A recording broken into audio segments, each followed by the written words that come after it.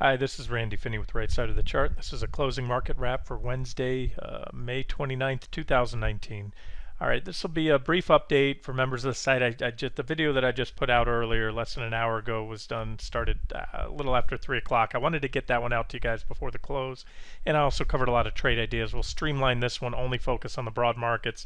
Really just an update to the analysis yesterday and what happened today.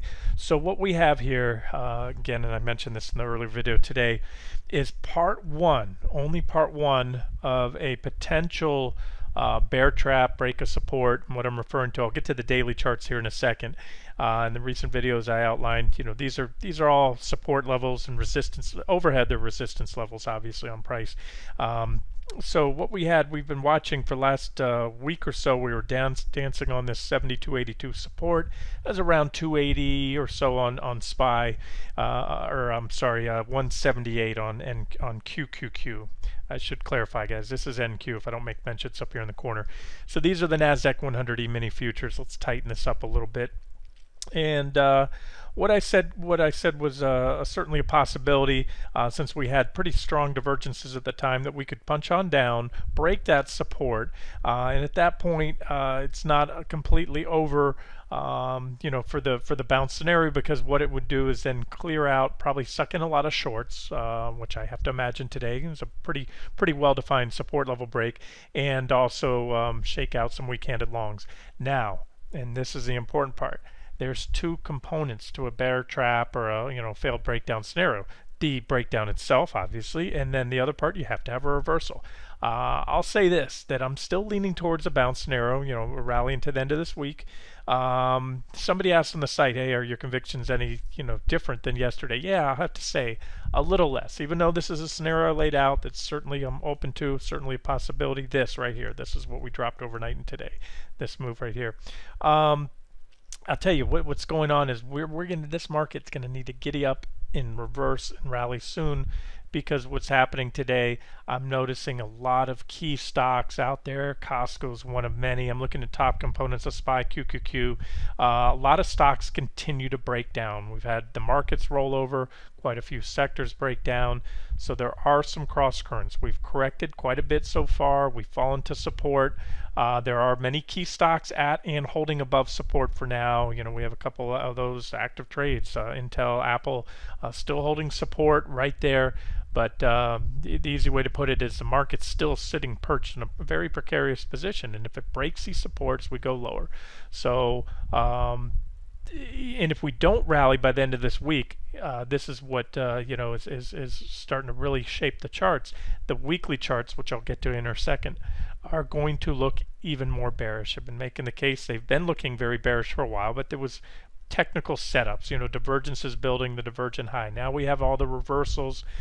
We have the bearish candlesticks. The divergence will soon be confirmed, or will be confirmed this week, with a bearish PPO cross, unless the market rallies. So this is it. We can go either way here. And we'll just have to watch these levels. So I just want to point out, so we did fall almost to the button. There it is, that same 7180-ish level, highlighted recently. Hit that today and held it. You can see as I zoom in tight, several 60-minute candles. But so far, and into the close today, the markets are now closed, the bounce off there was very muted. So what they're doing is they're selling this market. They're just no buyers.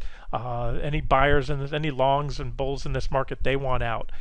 They were trapped here, chasing the rally into the highs, and we had a nice kickback rally here, and that did hit my uppermost bounce targets at the time.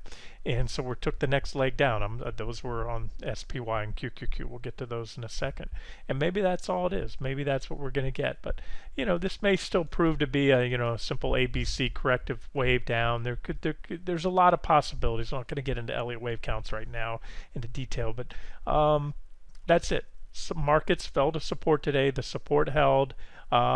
We did break what I thought to be more important support, but as I said, as we go down from here, there's quite a bit of other supports below. I'll get to that in a second. The SPY hit the 200-day moving average, exponential, or close to it today. QQQ has both the 200 SMA and EMA. Those are the simple and exponential moving averages, a little bit below. Those are pretty key levels that buyers usually step into, but remember what I've said before when this whole thing, even before it got going. I want to see the nature of this correction. How are support levels treated? You know, do the buyers step in? Well, they certainly stepped in aggressively the first time at that 72.82 level on ES, but it didn't last very long. We're back to it. It tested, and then it broke. So what this is showing me right now, sellers are in control. They're just not. The buyers are on the sidelines. Those are already long. They want out. They're selling into the bounces. Hey, that can change in a dime. You know, everything they were buying right up to the top. So, you know, the markets can quickly turn. Sentiment will change if we start to rally. You know, they'll come out of the woodwork telling you why you should have bought, even if they're not telling you today. But I just want to say this. Look, it's my convictions aren't very high, and you know what I've been saying too is the bounce. I'm really looking for, you know, set it back here from here to here.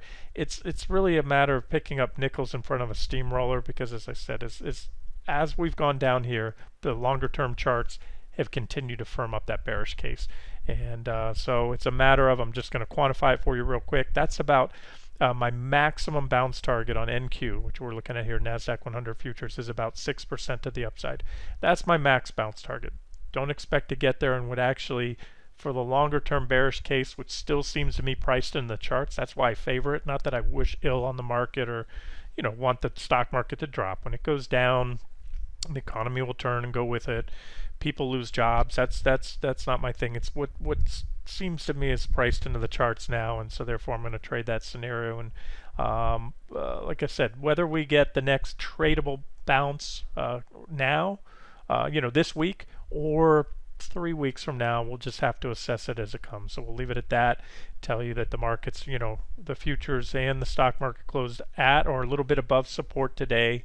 Yes, they broke one support, and now that becomes resistance. So the levels you want to watch overnight, if you're watching futures, you know, today's lows pretty much that 1780 support, and now remember, resistance once broken becomes support, and that's a pretty important level now, especially because we danced on it for quite a while there, a lot of reactions. So that's about 72.83 or so on ES, and then you can see the other levels. And don't forget, I'm sorry, NQ. Started with NQ, NASDAQ 100 futures, and we still have the downtrend line from above. So any rally, it's going to have to look like this. It's going to have to get through there first, then get through, you know, the price resistance and the downtrend line. But if it happens, there's as much as, from where we are now, as much as a 6% upside, I believe. That's not to say that we can't go to new highs. Anything's possible. I'm not going to sit here and tell all possible scenarios, because market can drop, you know, 10%. Well, not can't go down that much in one day, not without circuit breakers hitting, but it could do what it wants, and it's going to do what it wants. But like I said, price action is very weak. Very weak lately. They're just not buying the bounces. So let's see what happens overnight. If they can lift the futures, all it takes is one tweet, as we all know, to send things higher. We haven't really had a lot of good news for the catalyst to, you know, trigger these, you know, these 60-minute divergences and the bullish falling wedge on QQQ. But it could come. So stay on your toes, and let's look at ES and a couple other things, and we'll wrap this up. ES, that's the S&P 500 E-mini futures. That's what we're looking at here. You still have this downtrend line. We had this descending megaphone type pattern. Here's the divergence that's been building up until, so what's changed today, up until recently, we did not have divergence until ES, or the S&P 500, broke and made a new low today. That put in a lower low. So now, just like the NASDAQ 100 on the 60-minute time frame, we have those bullish divergences. So it does still set the stage for a rally if the markets can turn around here, confirm these divergences with, you know, the PPO turning back up here. But there's not a lot of room. If we have another big down day, here's the next support I have. If they break 2770 on ES, I don't see a whole lot of support up and down until about 2729 here. And that could also take out the divergences. So as I said back before it all even happened here, if we burn through these divergences like they're not even there, and they don't result in at least a tradable bounce, 3, 4, 5%, it just shows you there's things are broken under the hood in the market right now. But it's not over yet.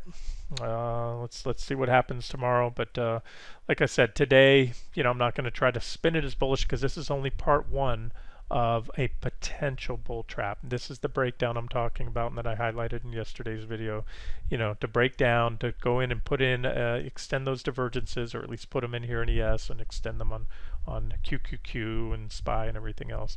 And stage 2 would be a reversal back, especially a very impulsive break. You got to regain 2800, regain it with conviction, and really get above that trend line. And at that point, you should start a short covering rally if that happens.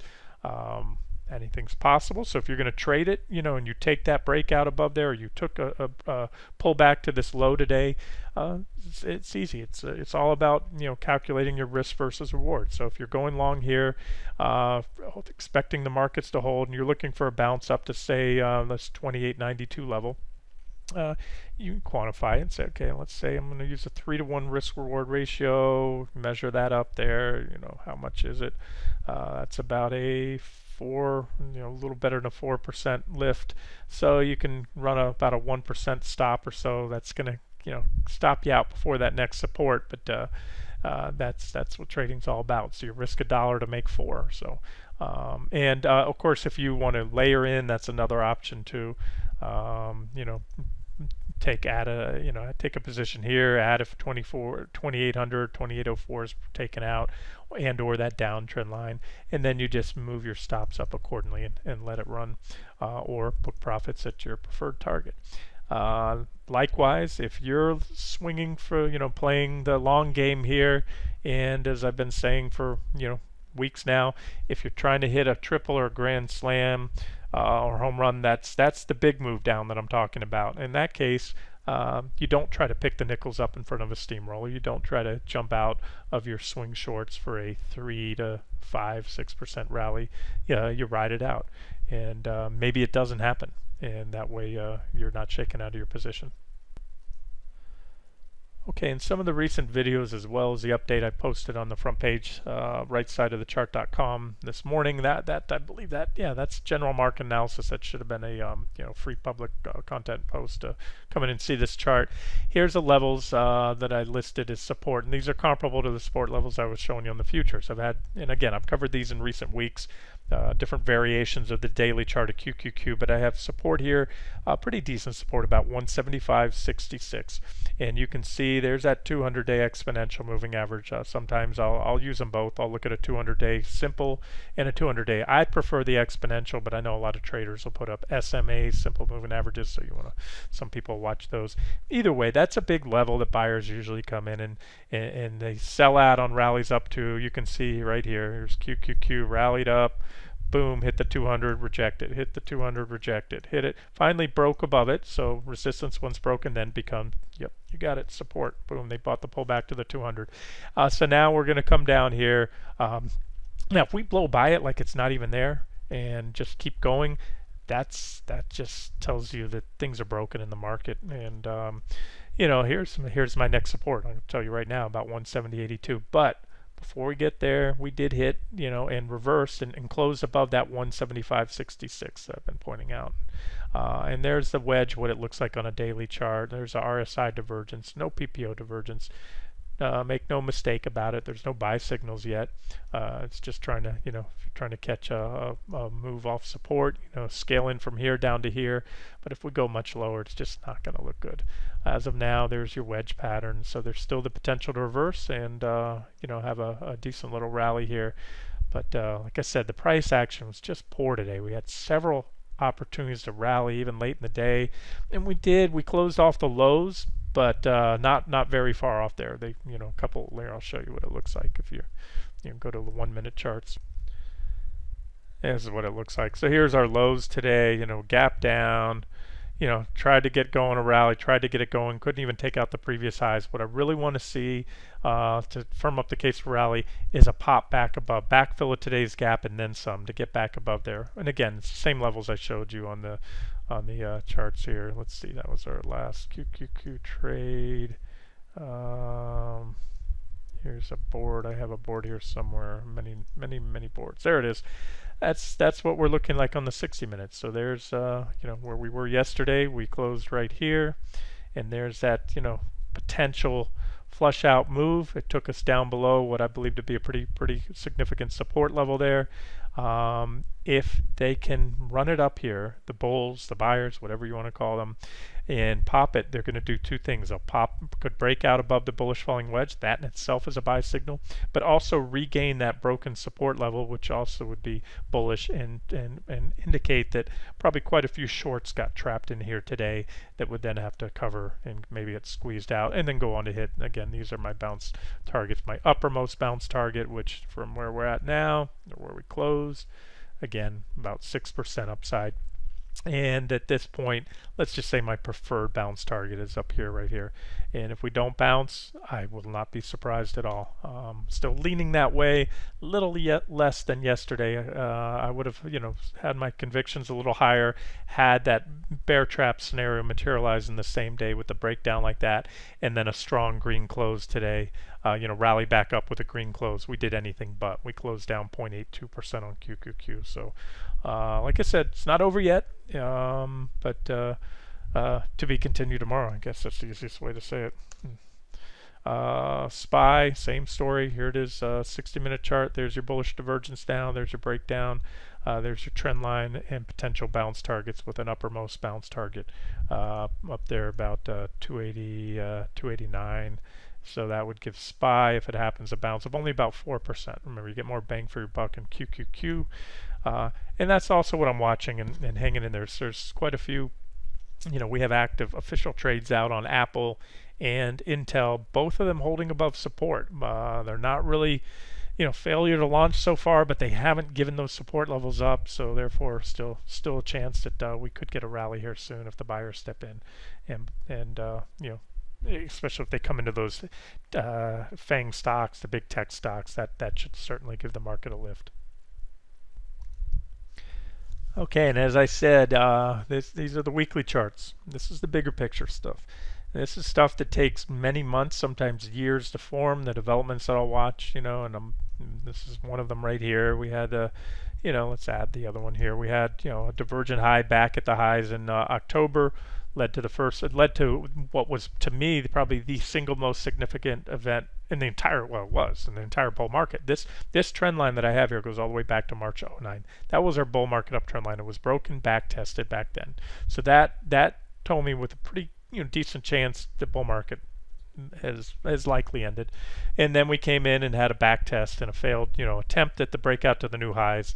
I think they may have cheered it on Bubble TV, but for all intents and purposes, if you look closely, that was simply a double test of the previous highs. I'll put the crosshairs there, and almost a perfect rejection at that previous high right there. So if you're talking a few basis points on a $280 security, or the index itself, the S&P 500, again, that's a double top failure. But more importantly, also a back test, or as importantly, a back test and an impulsive rejection, not just a back test of a trend line.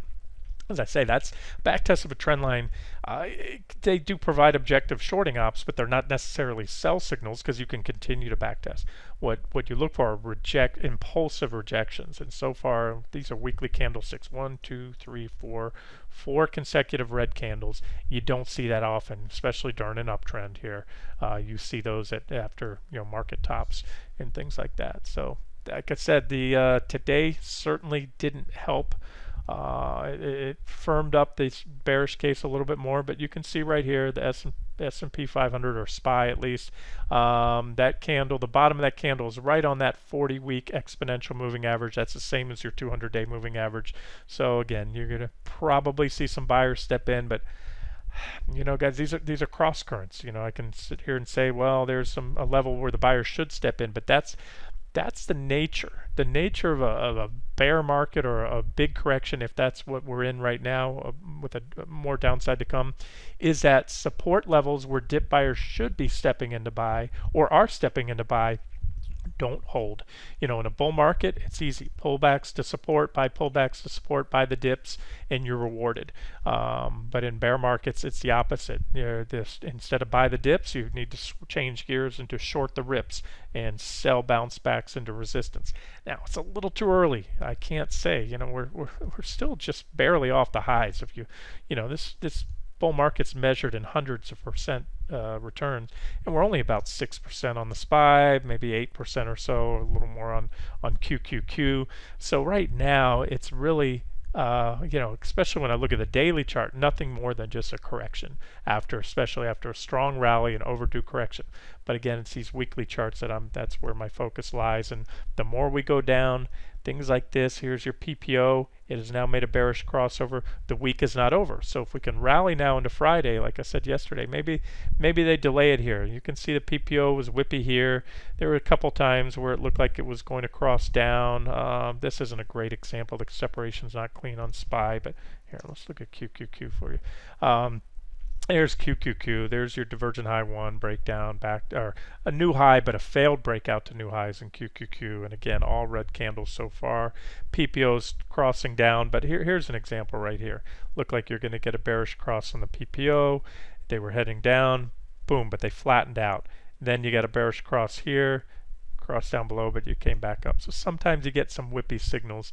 But and another thing I always say when using the indicators like a PPO, I like clean separation from the lines. When you're trending and there's no volatility like this, you usually don't see a downtrend like that, not in the markets. Stocks are usually much more volatile on the way down. But when you do see that, don't try to use crossovers on moving average pairs or PPOs. They're not going to work. You're going to get whipsawed to death.